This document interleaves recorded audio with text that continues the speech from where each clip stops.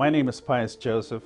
I have been practicing personal injury over 30 years. I have handled motorcycle cases, big rig crashes, product liability cases. At the time of this incident, client was on an orange tree.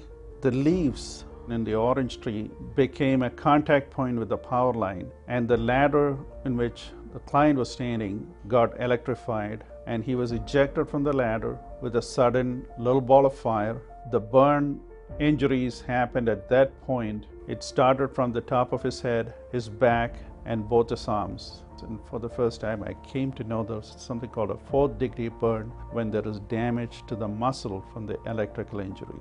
Proof and causation was a challenge in the case.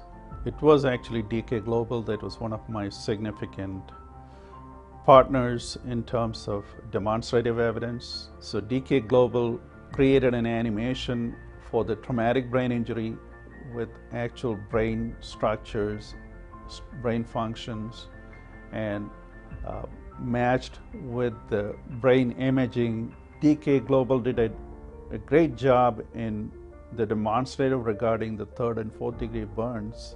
These demonstratives were seen by the defense at the depositions of our experts.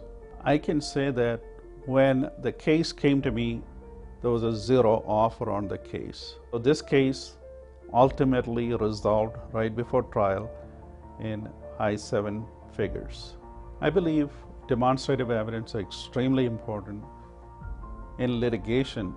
For example, if the case is going to be mediated, your first point of contact is your mediator. I had one case where the mediators saw the visuals and they were able to tell the defense they have a problem. Demonstratives are extremely important because that helps you make your expert walk through the testimony during trial to persuade those jurors. Trials can get boring, so it cuts the boredom of trial with demonstratives. If we can visualize that, jury can understand how significant that impact is.